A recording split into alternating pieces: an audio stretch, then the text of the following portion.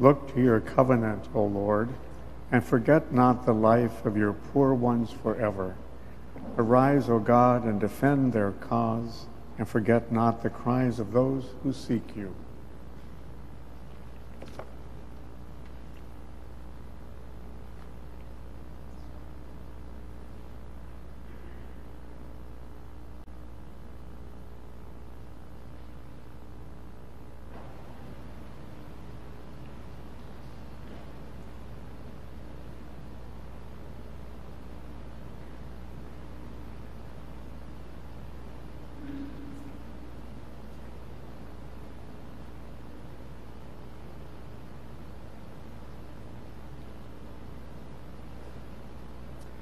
Today we commemorate the life of Edith Stein, known in religious life as St. Teresa Benedicta of the Cross, who was a victim of the Holocaust.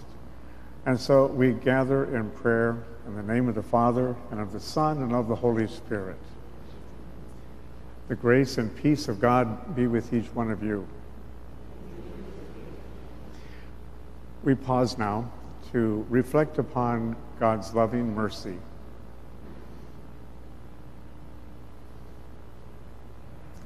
And call upon the grace of God to strengthen us in holiness. Lord, have mercy. Christ, have mercy. Lord, have mercy. May Almighty God have mercy on us, forgive us our sins, and bring us to life everlasting. Let us pray.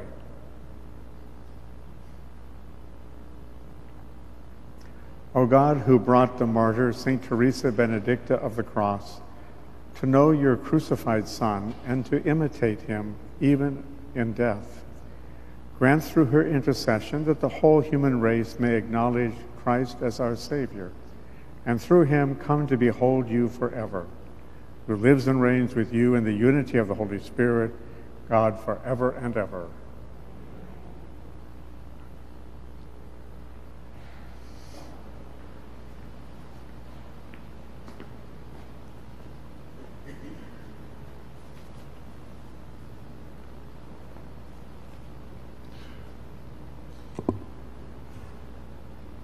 A reading from the book of Deuteronomy.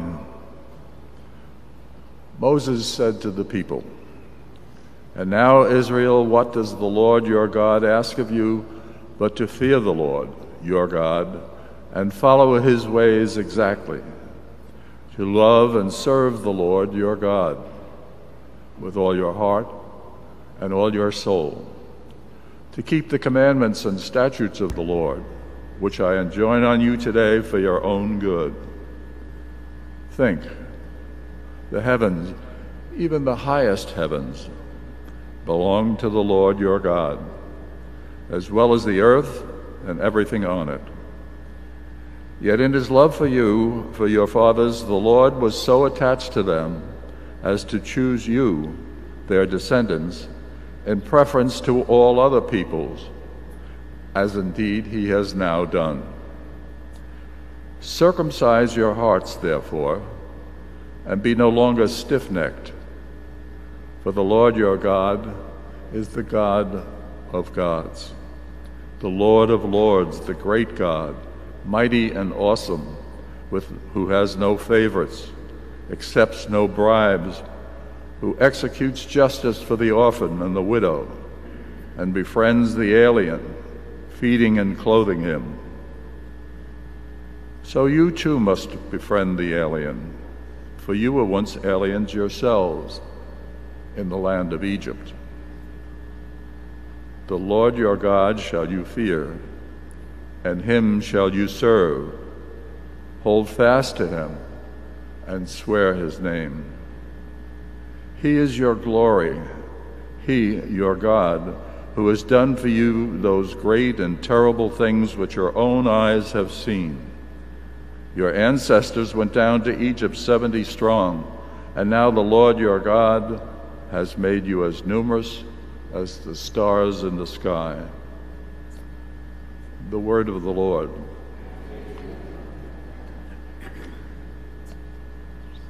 Praise the Lord, Jerusalem. Glory the Lord, O Jerusalem. Praise your God, O Zion. For he has strengthened the bars of your gates. He has blessed your children within you. He has granted peace in your borders. With the best of wheat he fills you. He sends forth his command to the earth. Swiftly runs his word. He has proclaimed his word to Jacob, his statutes and the ordinance to Israel. He has not done these for any other nation. His ordinances he has not made known to them. Alleluia.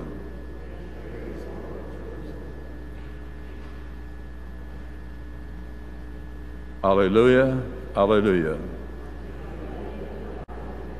God has called you through the gospel to possess the glory of our Lord Jesus Christ.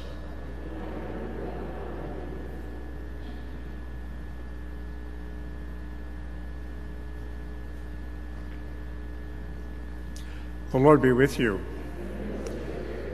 A reading from the Holy Gospel according to Matthew.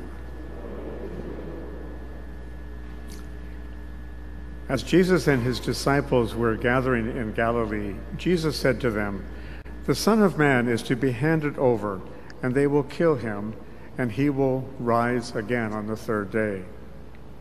And they were overcome with grief.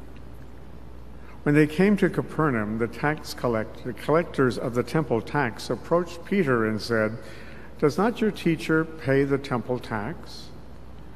"Yes," Peter said. When he came into the house, before he had time to speak, Jesus asked him, "What is your opinion, Simon?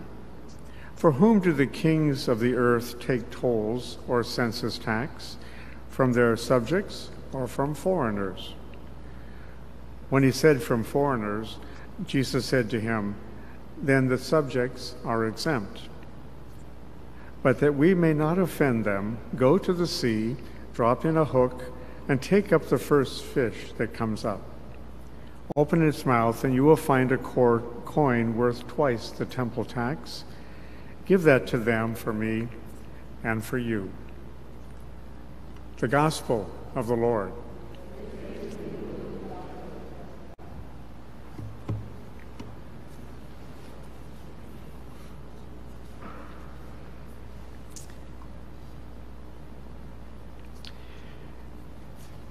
If the people that we hear Moses addressing in the first reading, the reading from Deuteronomy, if all they heard was the first part of the message of Moses,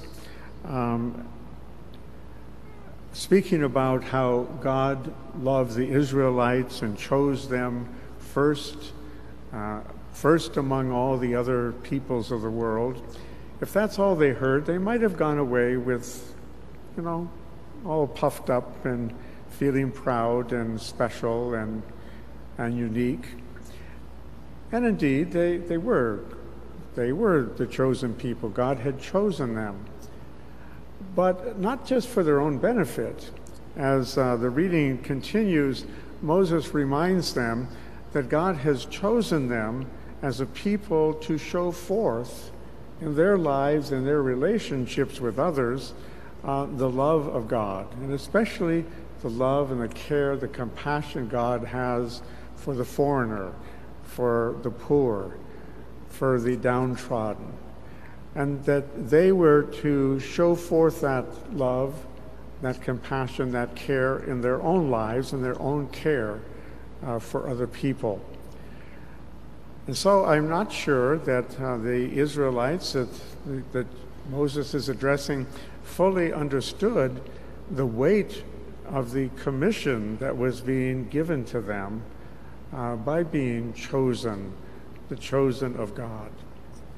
And so it is by the choosing of us in our baptism that we are chosen to show forth the love, the mercy, the compassion of God, doing all we can as individuals and as a community to show forth God's love, especially for those most in need, most downtrodden, most rejected, most hurting.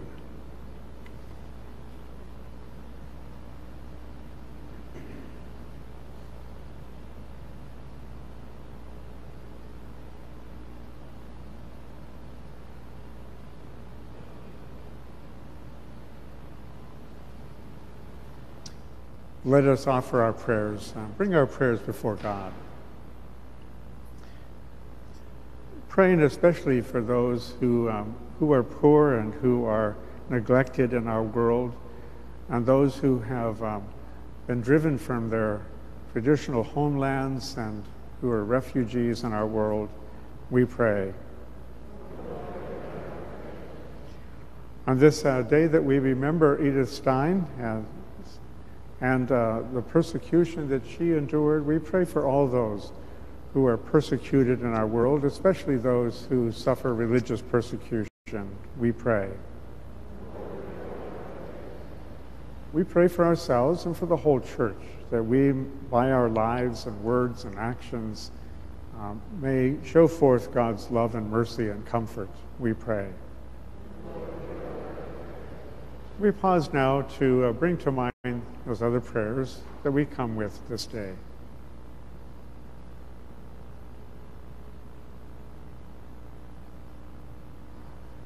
For these we pray. We pray for Michael and for all we promise to hold in our prayers this day. We pray. O gracious and holy God, we lift these prayers to you. Hear our prayers, grant our needs, and send us forth to show forth your love. We pray in Jesus' name. Amen.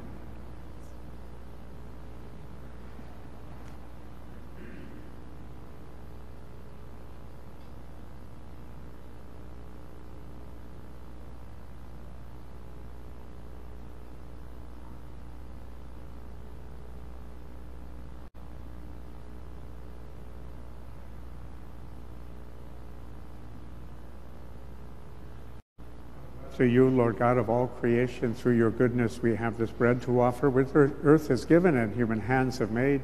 It will become for us our spiritual food. Blessed are you, God of creation, through your goodness we have this wine to offer, the fruit of the vine, the work of human hands. It will become for us our spiritual drink.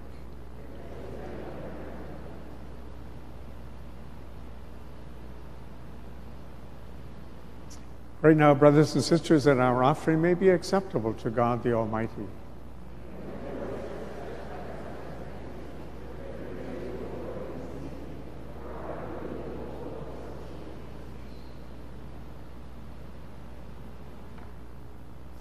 Be pleased, O Lord, to accept these offerings of your church. For in your mercy you have given them to us to be offered, and by your power transform them into the mystery of our salvation. Through Christ our Lord. Amen. The Lord be with you. Lift up your hearts. Let us give thanks to the Lord our God. It is truly right and just, our duty and our salvation, always and everywhere, to give you thanks, Lord, Holy Father, Almighty and eternal God, through Christ our Lord. In him you have been pleased to renew all things, and you've given us a share in his riches. For though he was in the form of God, he emptied himself, and by the blood of his cross brought peace to all creation. Therefore he has been exalted above all things, and to all who obey him has become the source of eternal salvation. And so with the angels and saints and the whole company of heaven, we sing the hymn of your glory, as without end we acclaim. Holy, holy, holy, Lord God of hosts, heaven and earth are full of your glory. Hosanna in the highest. Blessed is he who comes in the name of the Lord. Hosanna in the highest.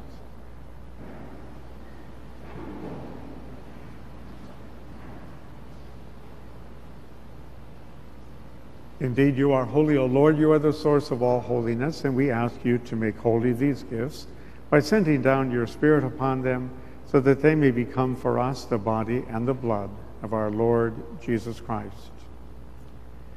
At the time he was betrayed and entered willingly into his passion, he took bread and giving thanks, he broke it.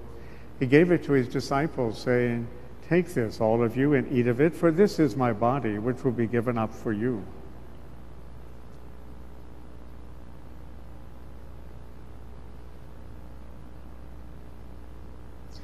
In a similar way, when supper was ended, he took the cup, Once again he gave you thanks, and giving it to his disciples, he said, "Take this, all of you, and drink from it, for this is the chalice of my blood, the blood of the new and eternal covenant, which will be poured out for you and for all for the forgiveness of sins. Do this in memory of me."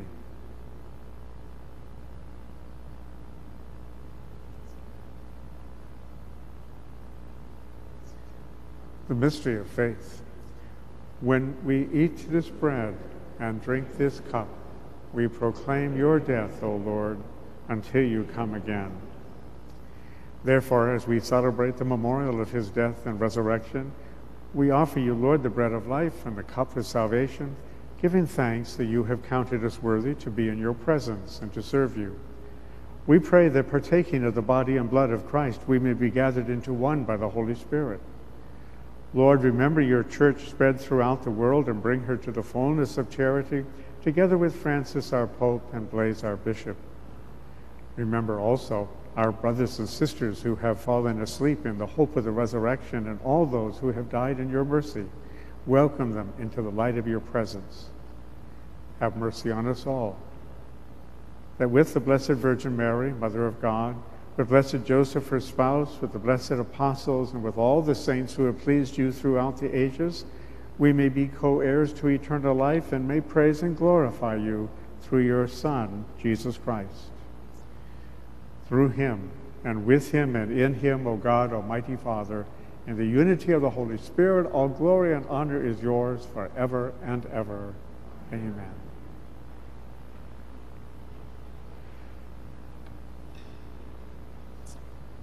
We now join our voices to pray as Jesus taught us to pray. Our Father, who art in heaven, hallowed be thy name. Thy kingdom come, thy will be done, on earth as it is in heaven.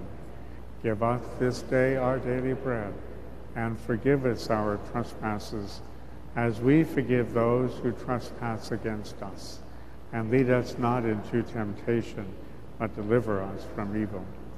Deliver us, Lord, from every evil, and grant us peace in our days, that by the help of your mercy we might be free from sin and safe from all distress, as we await the coming of our Savior, Jesus Christ.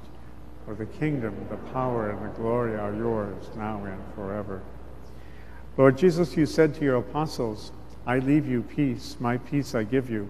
Look then not upon our sins, but upon the faith of your church, and grant us the peace and unity of your kingdom where you live forever and ever. Amen. May the peace of the Lord be with you always. And let us share with each other some sign of the peace of Christ.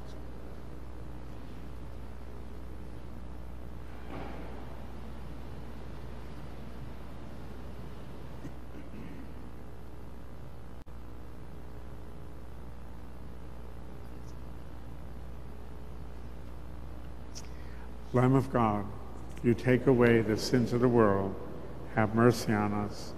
Lamb of God, you take away the sins of the world, have mercy on us.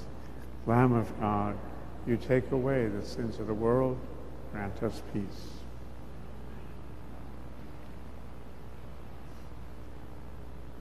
Behold, the Lamb of God who takes away the sins of the world. Happy and blessed are those who are called to the supper of the Lamb. Lord, I am not worthy that you should enter under my roof, but only say the word, and my soul shall be healed.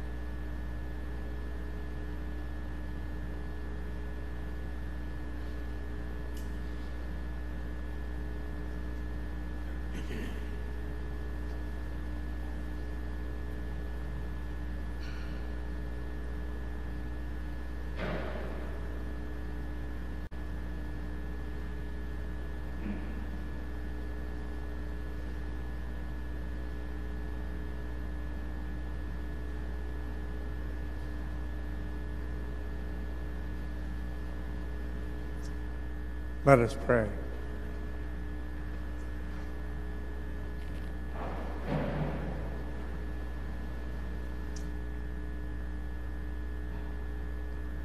May the communion in your sacrament that we have consumed save us, Lord, and confirm us in the light of your truth through Christ our Lord. The Lord be with you. And may God bless you with the blessing of the Father, and of the Son, and of the Holy Spirit. Our Mass is ended. Let us go forth in the peace of God.